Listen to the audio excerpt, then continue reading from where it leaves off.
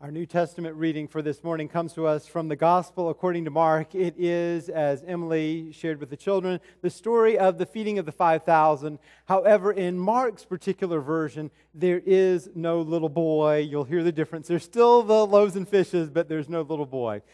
So let's listen for Mark's story of Jesus' feeding of the 5,000.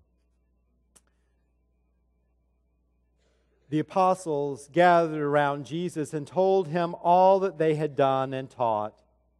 Jesus said to them, "Come away to a deserted place, all by yourselves, and rest a while." For many were coming and going, and they had no leisure even to eat. And they went away in the boat to a deserted place by themselves. Now many saw them going and recognized them. And they hurried there on foot from all the towns and arrived ahead of them. As Jesus went ashore, he saw a great crowd, and he had compassion for them because they were like sheep without a shepherd.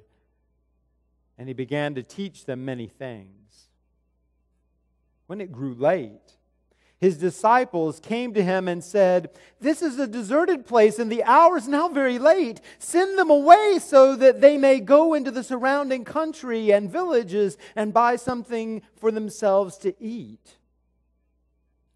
But Jesus answered them, "You give them something to eat."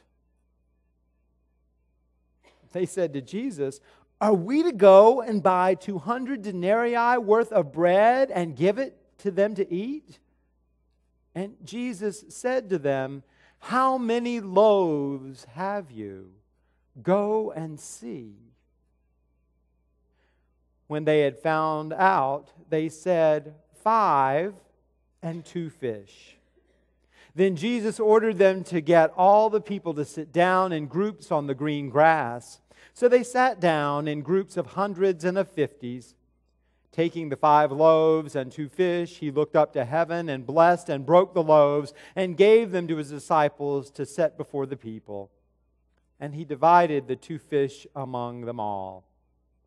And all ate and were filled.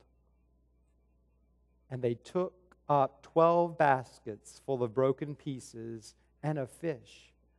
Those who had eaten the loaves numbered 5,000 men. Friends, here ends the readings from God's holy word for this morning. May God add a blessing to our hearing and understanding of God's word.